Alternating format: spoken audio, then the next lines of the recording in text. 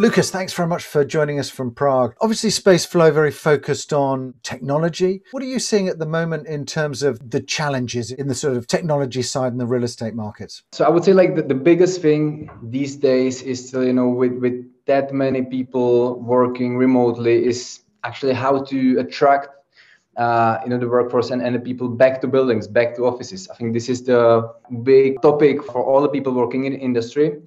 And what we know that they won't come back before they will actually feel comfortable, right, about coming, and before they will see the added value of office. Because what we see now is that you really need to give people the reason why they should go back to the office, to the building where they used to work, because they got used to now working off remotely.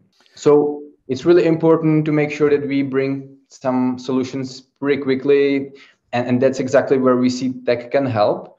And it's maybe now let's elaborate more like which areas. So what we see landlords need technology these days is mainly to communicate or keep the relationship with tenants, getting really closer to them, getting this constant feedback and work with data. Because we believe that it's joint efforts of both landlords and tenants to actually redesign the whole office environment to suit the needs of the people, or the end users or customers in every building globally. Second thing is to ensure that we have safe and healthy environment.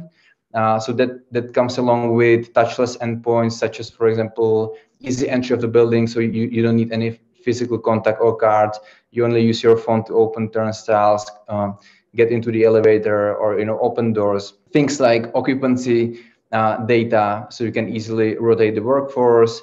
Air quality data, also super important topic. And lastly, in every crisis there are many opportunities. So we look at it from the perspective how you as a landlord or space operator can operate your space, your building in the new model, where it's like a hybrid way of working, or it's a space as a service. So here it's really also important to think out of the box, how to implement features like for hot desk booking, or access to various amenities to really attract tenants back to the building, and use the space not just for working from the desk, but really bring all these other perks and well-being or hospitality area, which is also super important.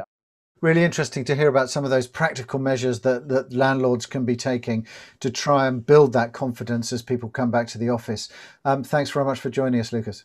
Thank you, Richard.